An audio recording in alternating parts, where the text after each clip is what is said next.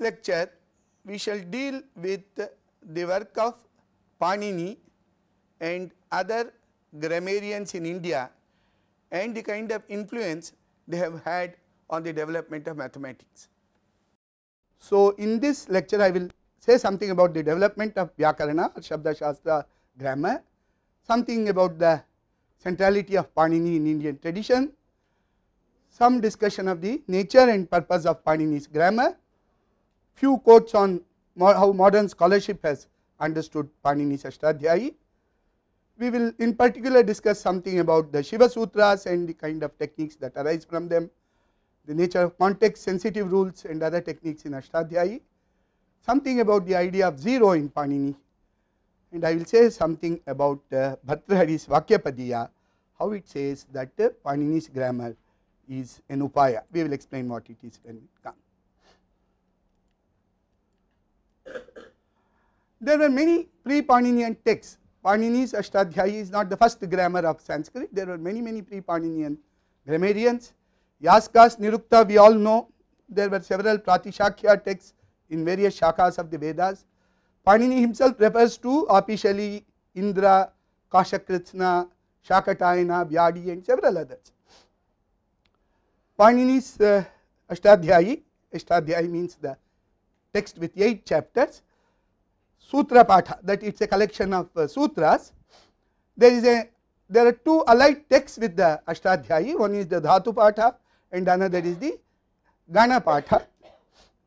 Vartika on Panini's Astadhyayi was written by Katyayana. Then of course there comes the very famous Mahabhashya of Patanjali. There were other systems of grammar also in the post Paninian era. Chandra Gomin's Chandra Vyakarana, Sharva Varman's Katantra Vyakarana, Devanandin's Jainendra Vyakarana are some of them. Bhartrhari is a very famous philosopher. He wrote a very important text Vakyapadiya. He also wrote a commentary on Mahabhashya. We all know he wrote the 3 famous Shatakas. Jayaditya and Vamana wrote the first simple commentary on Panini's Astadhyayi called the Kashika Vritti. This was commented upon by Jinendra Buddhi. Kaiyata wrote a commentary on Mahabhashya. Dharmakirti is a Buddhist grammarian. He wrote the text Rupavatara. Hemachandra was a scholar of several disciplines. He flourished in Gujarat. He wrote grammars of Prakrita languages also. Vopadesh Mugdha Bodha was a standard text later on in modern North India. A new tradition of grammarians using the tradition called the Prakriya tradition started in 14th-15th century. Ramachandra's Prakriya Kaumudi. Narayana Bhattatiri, the well known author of Narayaniya, he was a student of the great astronomer Achyuta Pisharati, wrote the Prakriya Sarvasva. Bhattoji's Dikshita's Siddhanta Kaumudi became the standard text which was learnt by students. Panini's grammar was hardly studied in the original format after 17th century. People studied Bhattoji's Siddhanta Kaumudi or several of its simpler version, which is what is studied today, Vardaraja's Lagu Siddhanta Kaumudi or Sara Siddhanta Kaumudi. Discussion of philosophy of grammar was equally important in this modern period. Kaunda Bhatta, Vyakarna Bhushana. Then of course most of you are aware of the great grammarian and philosopher Nagesha Bhatta in 18th century, who wrote several very important texts, the Parama Laghu Manjusha, Paribhashendu Shekhara and many other important texts. Parallelly there was an influence on grammars in other languages also. Tamil had Tolkapiyam in very ancient times, then Veerasholiyam, Nannul. Kannada had Karnataka Bhasha Bhushana, Shabdamani Darpana, Karnataka Shabdanushasana. Telugu had Andhra Shabda Chintamani, Andhra Bhasha Bhushana. Pali Vyakarana is very important from ancient Katyayana's time. There were later grammars like Shadda Lakhana. Prakrita had several grammars. In Akbar's time there was one Krishnadasa who wrote a grammar of Persian language called Parasi Prakasha in Paninian methodology, using Paninian style and methodology. as I explained in the introductory talk also, that the Shastras in India do not enunciate a set of propositions or theorems, they explain a set of procedures, and these procedures are in different Shastras, they may have different name like Vidhi, Kriya, Prakriya, etc. And the basic texts of various Shastras actually encode these procedures in the form of sutras. There is a very ancient saying found in Vishnu Dharmottara Purana of what a sutra is. It just explains the major characteristics of a sutra. Alpaksharam, Asandigdham, Saravat, Vishwatomukham, Astobham, Anavadyancha, Sutram, Sutravido, Viduhu. That it has to be concise, unambiguous, pithy, comprehensive, shorn of irrelevances, blemishless, etc. It is generally acknowledged that Panini's Astadhyayi is the paradigmatic example of such a sutra text.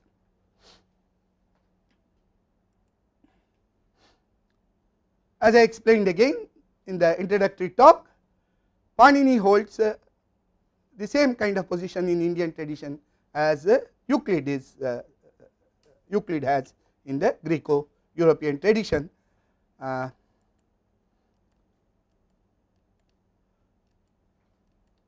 Now, what is the basic purpose of Panini's grammar? Nature and purpose of Panini's grammar. Atha Shabdanushasanam is the first Vartika. It is not the first sutra of Panini. It is the first Vartika of Katyayana. Anushasanam Prakriti Pratyaya Vibhagena Vyutpadanam Tad Vyakaranena Sakshat Kriyata Iti Sakshat Prayojanam. This is Annam Bhatta, the famous author of Tarka Sangraha. He has written a Vyakhyana on the Udyota, which is written on the commentary Pradipa, which is a commentary on Mahabhashya of Patanjali, which itself is a commentary. Instruction, namely generation of sentences, Vyutpadanam, that is the word Annam Bhatta is saying, by using Prakriti, Pratyaya and other components. So, the words of Sanskrit are generated or produced like you have a puzzle sort of a book, you have various basic units, then you sort of make. So, that is the nature of Panini's grammar, that you have the basic units, Prakriti, Pratyaya and things like that and other components, and from that you produce valid utterances, valid shabdas, and that is the nature of Sakshat Prayojanam, that is the direct use of Panini's grammar. And the same thing is explained in a different way by Patanjali, who is explaining that what is the ideal way to teach correct sentences, correct words. Of course, the ideal way is to list all of them. And then he says that Brihaspati tried to follow this method to instruct Indra, and he took 1000 divine years. Each divine year is supposed to be 360 years. So, he took 1000 divine years to teach Indra list all valid words, sentences, etc., and he could not reach the end. But of course, that is the ultimate the method, that if you really want to say without any doubt that you know the correct utterances, you have to be able to have a list with you, but that is not humanly possible. So, we have to do something, we have to take recourse to a different methodology. Atham tarhi me shabdaha pratipattavyaha. How are we then going to instruct the valid words and utterances of a language? Kinchit samanya visheshaval lakshanam pravartyam yena alpena yatnena mahato mahataha shabdaughat pratipadyeran. Patanjali's Mahabhashya is said to be the ideal Sanskrit prose. It used to be taught to students till 50-60 years ago to learn how to learn Sanskrit.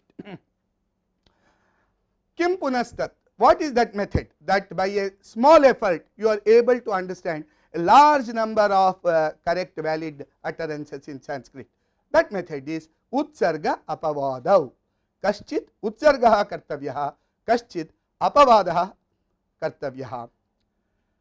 So, Utsarga means general rule, Apavada means exceptional rule.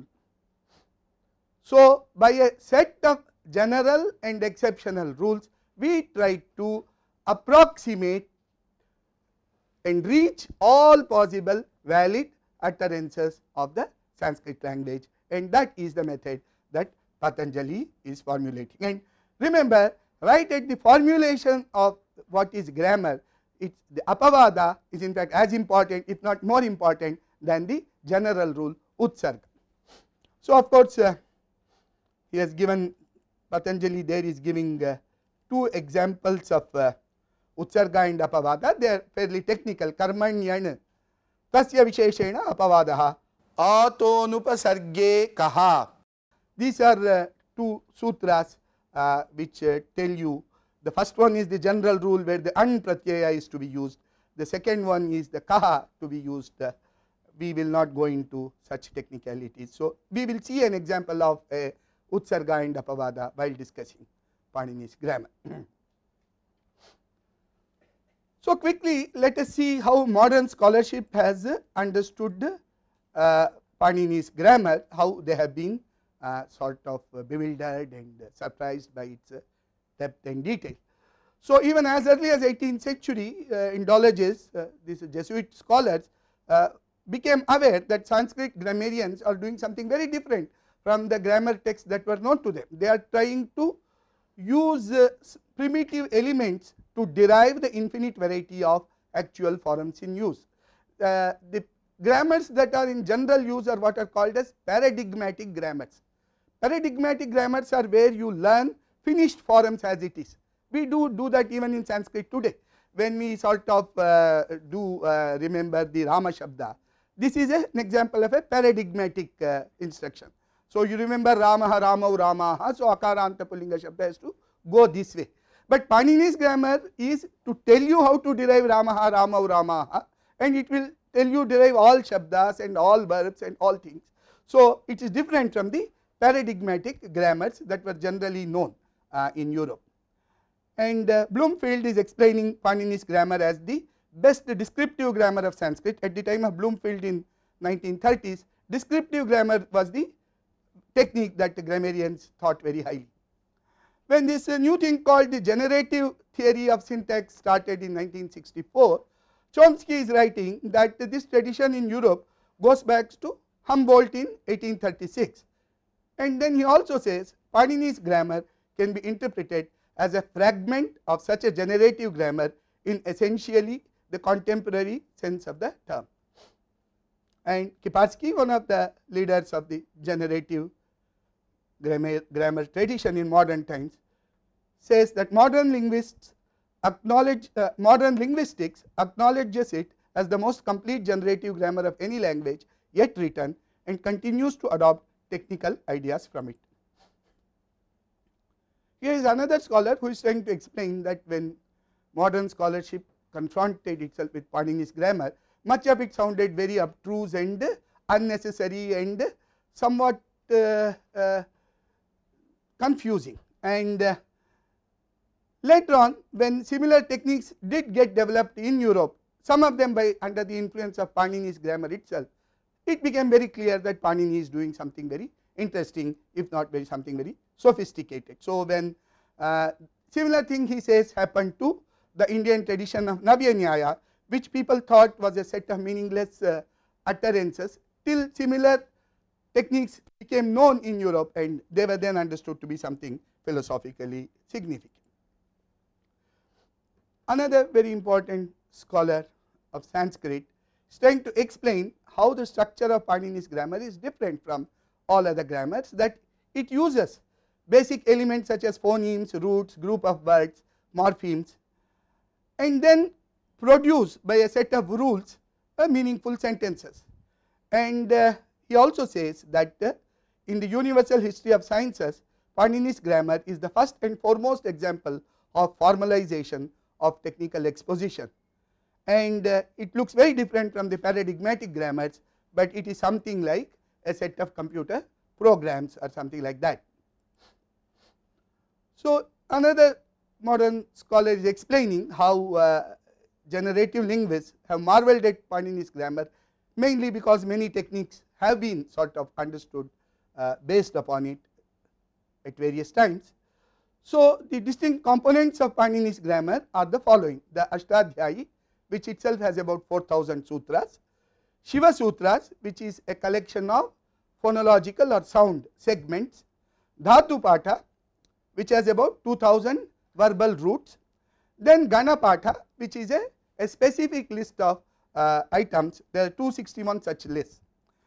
And grammar is a device that takes you from a certain meaning that you formulate in your mind to the final expression of what you want to state in the form of a sequence of sounds. So, we will first look at the Shiva Sutras. These are called Maheshwarani Sutrani. There are 14 of them: Ayun, Rilrik, Aom, Ouch, etc. Mostly classified based upon the way the sounds originate when we speak them. So, each of these formulae has one symbol at the end, which is called the it. So, in Ayun this na, and in Rilrik this k, in Aom this na, these are called the it, and these formulas are used to produce subsets of sounds that we need in the grammar. Whenever we want to say these sounds, instead of listing them, we will make a simple formula and bring that list by that formula. So, this technique is known as Pratyahara technique. So, when we say ak, the first two sutras of Panini,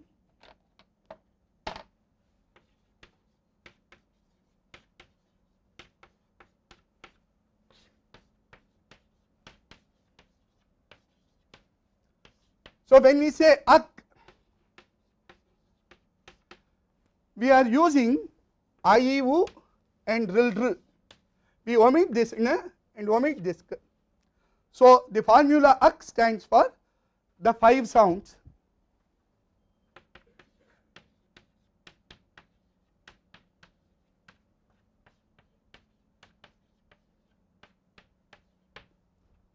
If we say uk, it only stands for the 3 sounds u, r. So, by now it should be clear to you the kind of technique Panini is using. Ach will stand for all the vowels, a, I, U, R, R, A, O, I, O. Ach is the Pratyahara, these are called. Ach will stand for all vowels.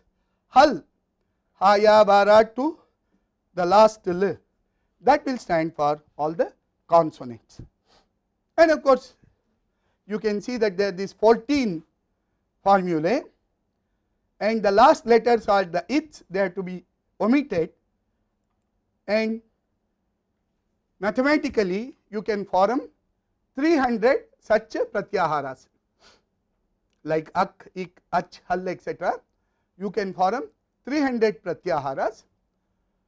Panini in his Astadhyayi is using only 42 of them. And this has always been a question, because whenever you discuss Panini, the Indian grammarians also want to prove that he has used the shortest means or the simplest means to do something. And so, the question has been asked that could we have listed these 42 subsets that Panini is using by a different set of pratyaharas which is simpler, and this question has been answered that it is not possible, that this is in fact the optimal way of encoding 42 ordered subsets of Sanskrit sounds. These 14 Pratyahara Sutras are the best or the optimal way of doing that. So, as we saw the 4000 Sutras of Panini, there are various kinds of sutras. There are the Vidhi Sutras which tell you what is to be done, what a rule for either changing a sound or including a pratyaya in a certain context, or that doing something for some obtaining some meaning. There are Sanya Sutras which introduce groups of entities or establishes some conventions in use of terms. There are Adhikara Sutras which are headings, that hereafter we will be discussing this, and these points will keep following. One of the techniques used in Panini's grammar is something called Anuvritti, that you take the same word in earlier sutras and use them, assume them in the later sutras also. Most important are Paribhasha sutras. They tell you how to interpret and regulate the other rules. They regulate the operation of the other rules. So let us see some examples of Paribhasha sutras. Shashti Sthane Yoga.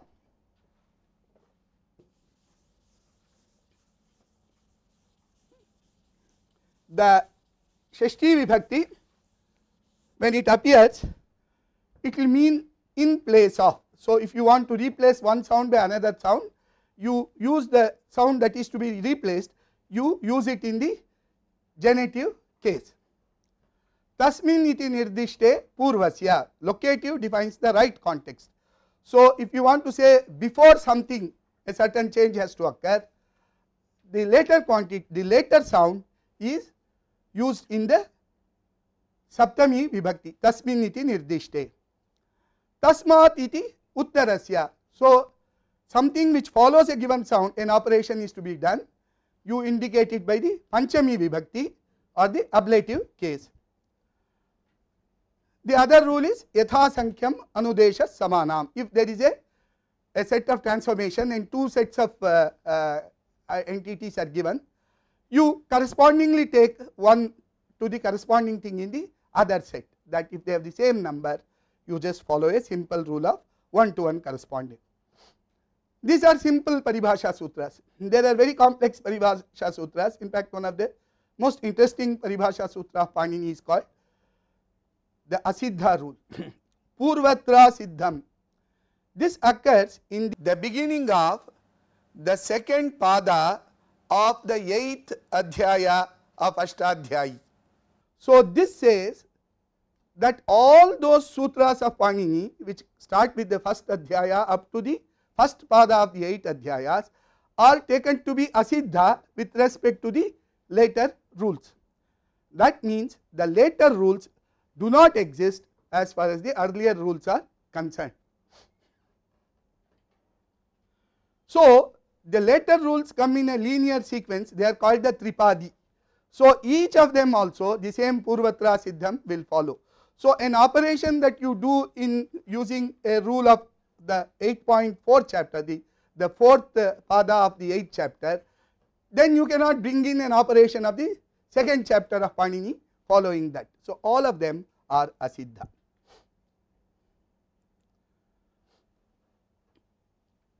So the Paninian grammar, as you can see, has many complex ideas, but we will just examine one kind of rule that is used in Panini just to see the operation of the previous paribhashas that I had discussed, Shashti, Sthane, Yoga, etc.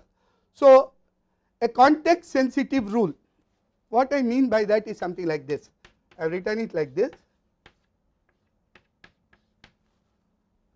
It means that if this A is sandwiched between C and D, then it will go to B.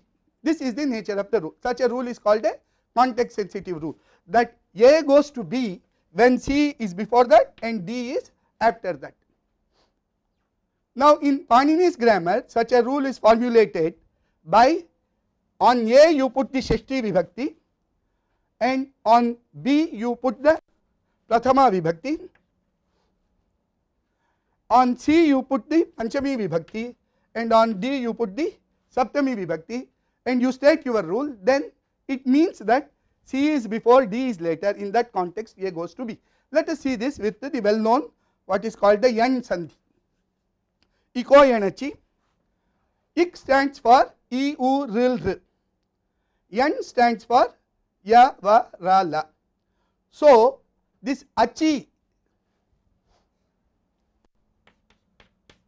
so Ikaha Yan Ach, this is in the Saptami Vibhakti. So when a vowel follows this set of ik which is in the Shashti Vibhakti,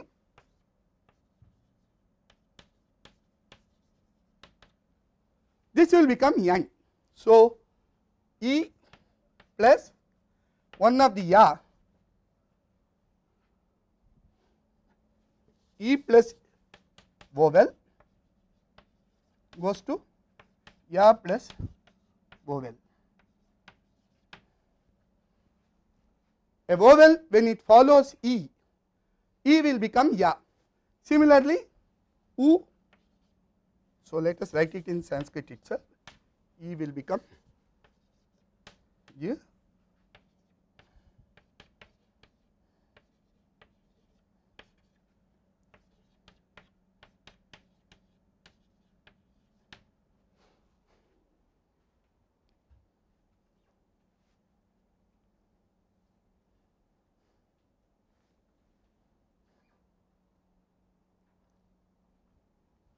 Similarly for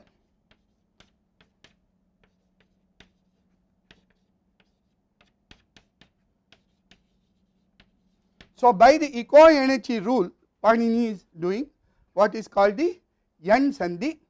So something, a very simple thing, let us take Ravi plus Abda. So here is a E at the end and here is a A which is following. So it will immediately become Ravyabda. E plus A will become Y plus A, that is Ya. This is called the yan sandhi. So Panini is saying that this yan sandhi is completely characterized by this formula eco energy, or by this sutra eco energy. Ikaha sthane achi pare yan syat, that if ach follows the ik, that will become yan. Now we also know that Ravi plus Indra is Ravindra. It is not Ravyandra, Ravyindra, it is not that. So that is an exception. So that exception is called the Savarna Dirgha Sandhi, Akas Savarne Dirghaha. This is the Sutra 6.1.101 of Panini, that Akaha, Ak, when Savarne, when the same sound follows Dirghaha, it will become elongated. So E plus E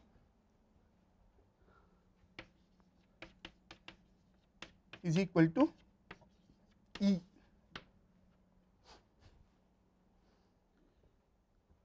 So there is eco-energy, which is an Utsarga rule, which is a general rule, which is telling you the yan sandhi, and there is an Apavada Sutra, there is an exception rule, Akas Savarne Dirghaha, which is giving you the Savarna Dirgha Sandhi. So this is how rules of Panini are formulated. So scholars have speculated that one of the important influences of Panini on Indian mathematics could have been the invention of zero itself.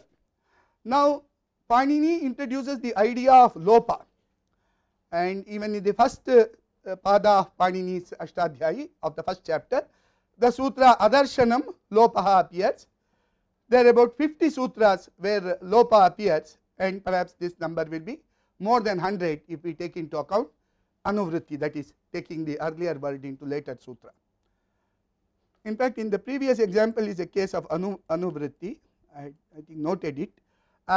In eco-energy, you take the word samhitayam. Samhita means sounds occurring near to each other. That is when you are doing what is called euphonic combination or sandhi, as we know in Indian languages. So when ik and achi are there close to each other, samhita. Panini Sutra is paras sannikarshaha samhita. When they are very close to each other, that is when these changes occur. So the word samhita is obtained as anuvritti in understanding the sutra eco-energy. This is the kind of way in which sounds are the words come by anuvritti in Panini Sutras. Okay.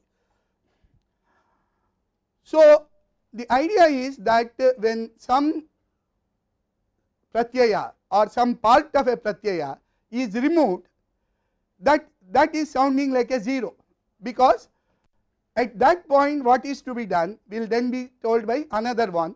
So this is like when we say when we want to multiply, if this 0 was not there, the multiplication will go one way. If that 0 were there, the multiplication will go another way. In fact, the transformations in Panini will also be going similarly when the 0 morpheme is there, when it is not there. So that is the way 0 appears as a linguistic element in Panini's Astadhyayi. There are also other versions of 0 which are known as luk, shlu and lup kind of pratyayas. So anyway, this is a very technical subject and I will not be saying more on that.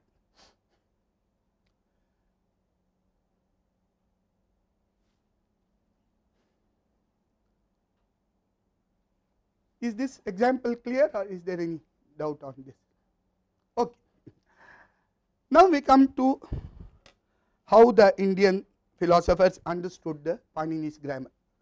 As we all know that in barely around 4000 rules or sutras, Panini is able to formulate all rules for formulating correct words in Sanskrit, and this he does with the aid of other lists like the Dhatu Patha or the Gana Patha, and of course the Shiva Sutras also. And it was very successful. There is Apaniniya Prayogas were considered wrong, but even then Indian philosophers did think that even such a perfect thing like Panini's grammar is only an approach to language. It is not a substitution for the reality of language itself. In fact, in Patanjali's Mahabhashya, right at the beginning, there is a discussion that when we want words, we don't go to a grammarian and ask him, or when we want sentences, or when we want to say something, we don't go to a grammarian and say give me a few sentences or give me a few words. Unlike when we want pots or when we want vessels, we go to a metallurgist, a metal worker or a potter to give us pots and vessels. So a grammarian is working with the language which is already established in the world. The reality of the language lies in the world. The grammarian's task is to give an approach to that reality, and therefore Bhartrhari is here explaining the philosophy of Sanskrit grammarians. This is in fact the philosophy of most other shastras also in Sanskrit. Bhinnam darshanam ashritya vyavaharo anugamyate tatra yan mukhyam ekesham tatra anyesham viparyayaha. Worldly activities are accomplished on the basis of different theories and philosophies. What is important in one theory may not be so in another. A more commonly known quote of Vakyapadya. Vakyapadya is a very big work and a highly philosophical work, very difficult to understand without looking up its commentaries. This verse of Bhartrhari is widely quoted by Indian astronomers also. Bhaskara I in his commentary of Aryabhatiya quotes this verse. Nilakantha Somyaji in his commentary of Aryabhatiya quotes this verse. Upadayapi ye heyaha tan upayan prachakshate upayanancha niyamo navashyam avatisthate artham kathanchit purushaha kathanchit pratipadyate. The procedures taught in the Shastras are only means, and they are to be discarded even though if the object that we want to accomplish is still there, we have to use them. That is, their specific purpose is for accomplishing these objects. They have no higher status than that. Upayanancha niyamo navashyam avatisthate. And to accomplish the objects, the upayas are used, and there is no other limitation on them. That there is no other constraint that you put on the methods that are to be used. And in fact, as regards the meaning, most people do know what the meanings are without having to go through the grammarian's exercise.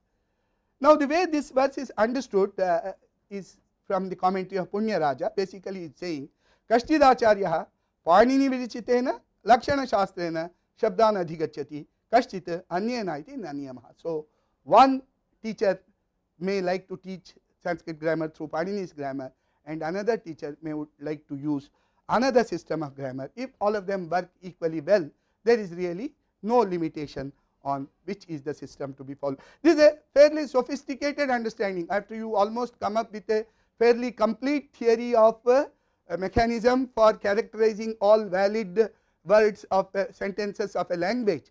You also say that this is only a means, and if others are coming up with other formulations which can be equally successful, or at least which are of use, you are free to go ahead and use it. This is the kind of philosophical principle that the grammar is only a means for understanding valid utterances. The valid utterances are there out in the world is something that is very important even in other sciences. When discussing the relation between theory and observation in astronomy, this kind of a principle finds a more direct use, and that is why people have cited this verse of Bhartrhari on the entire Panini Shastra is an upaya, is a means for understanding. And this was the kind of understanding that Indian grammarians had in setting up their grammatical formulations. With this, I think we have summarized some of the essential features of Panini's grammar, which are of importance in understanding the development of mathematics in India. Thank you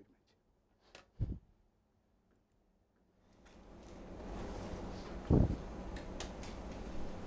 We can have some questions. We have 15 more minutes.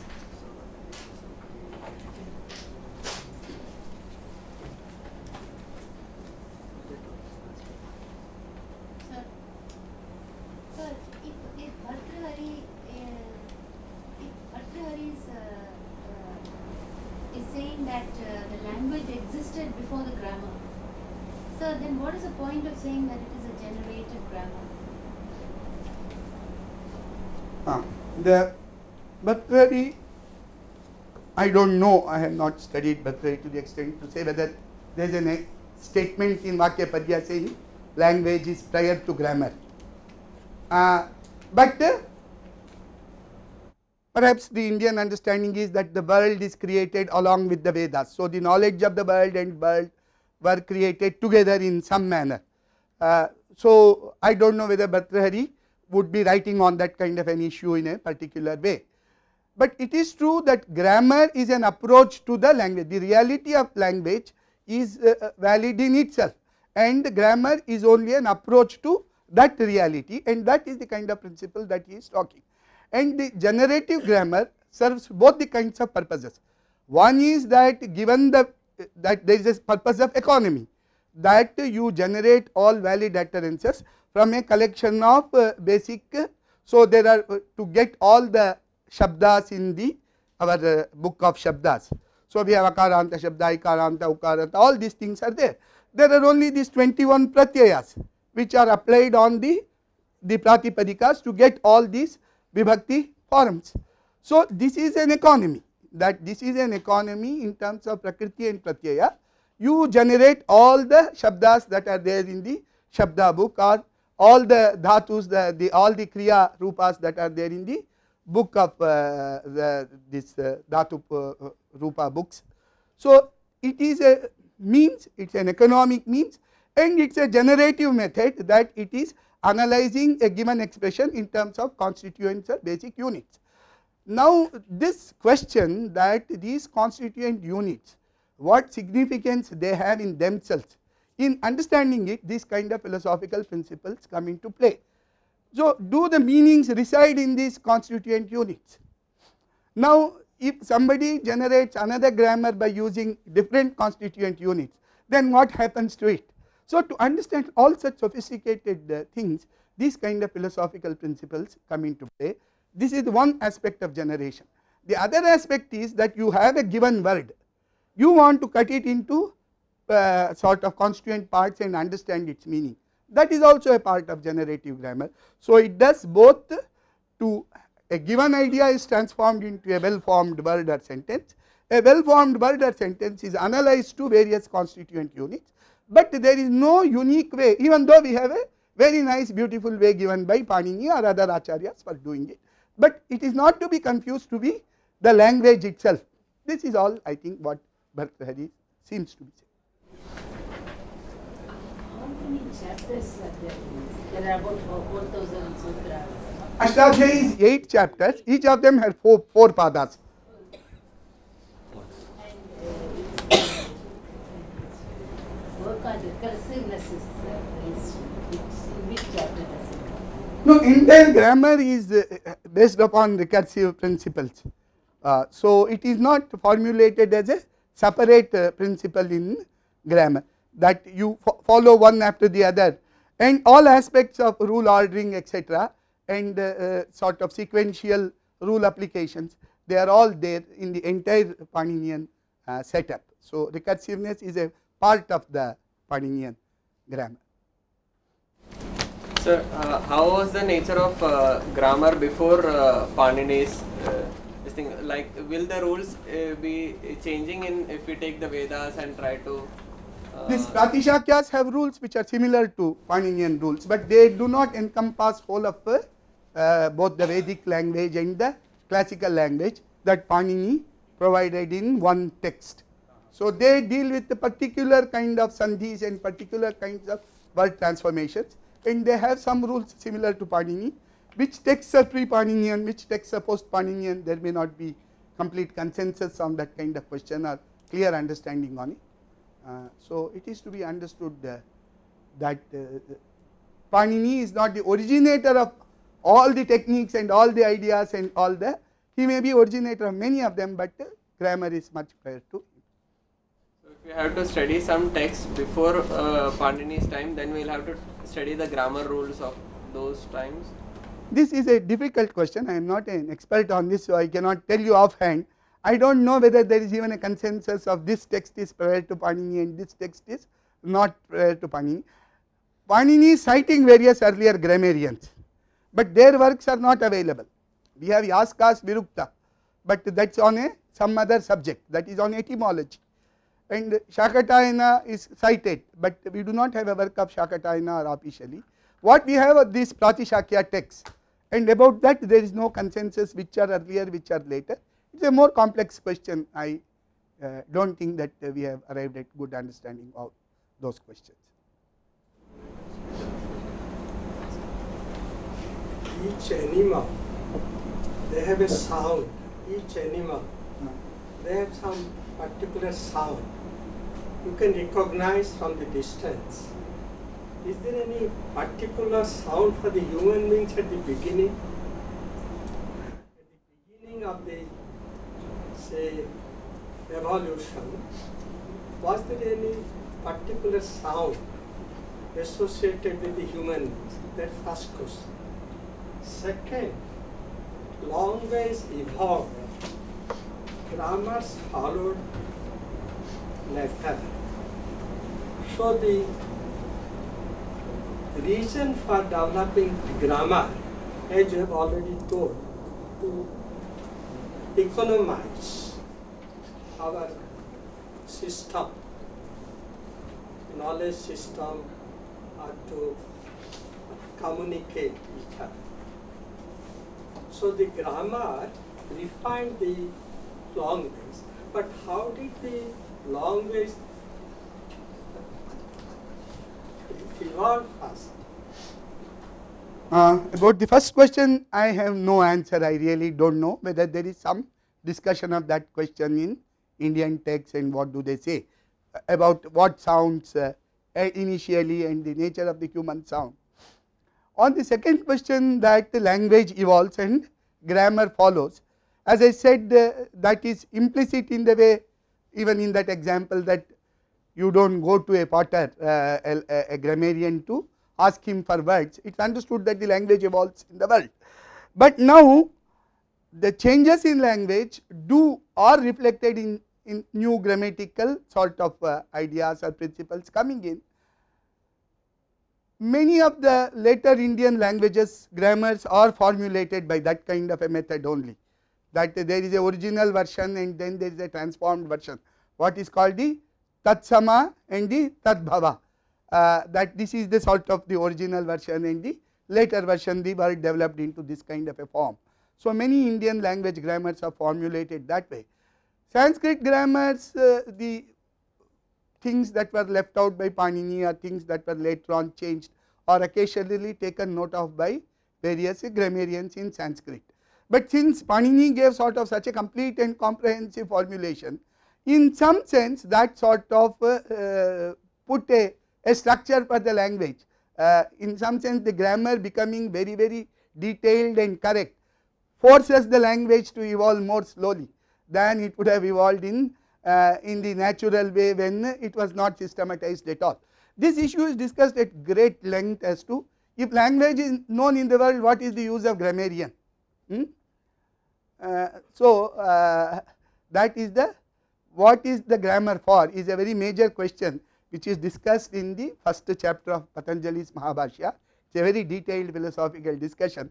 Ultimately Patanjali comes to the conclusion that grammar actually tells you what is called the literary or the proper way of using the language, and language can still be used in many other ways. So, a grammarian can be identified by knowing that he is immediately using the language in the literally perfect manner, that kind of understanding, and so language is still free to evolve the way it evolves. This question is a very complex question, and I do not think today's philosophers have fully analyzed what was the nature of this discussion that Patanjali is talking. This is true of music also. Music in what sense? Very similar. That music you find in the world, but musicologists are trying. Yes, yes. There is more music in the world than or sort of encompassed in the theories of the musicians. Yes, but after you make a very detailed theory of music, much of the music that you hear in the world is conditioned by the way you have sort of understood your musical principles.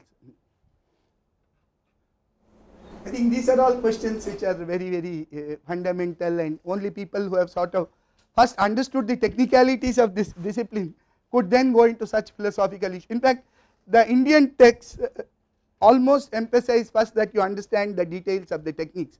The philosophical questions can come later because there is no unique single answers to these I mean the kind of question that started off Chomsky, that whether the nature of grammar, there is some universal grammar that is there in the mind, already in the mind of every individual, and from that he ultimately arrives at the need for formulating a generative grammar. I think the Indian grammarians and philosophers go the other way around.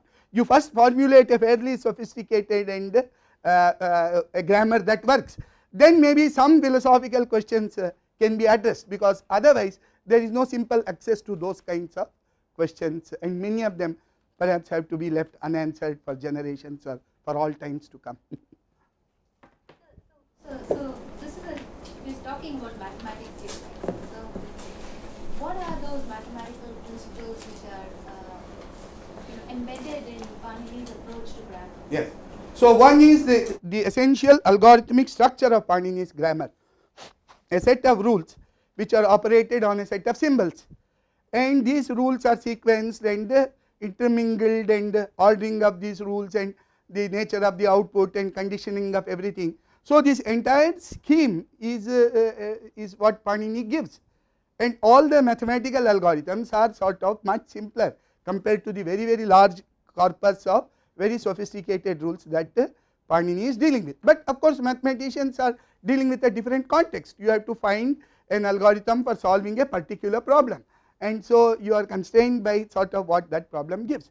So this recursion, this algorithmic nature, using of these symbolic languages which is at the basis of algebra, even this partially ordered subsets that we are constructing by the Shiva Sutras. So many ideas are there which are of a deep mathematical significance. Whether in our mathematical tradition we did develop all of them, or to what extent we have considered them, may be a question, but surely all these have had great impact on the development of mathematics in India. And as I said, zero is one of the issues where most scholars believe. Yes, yes, yes, yes, yes, yes, yes.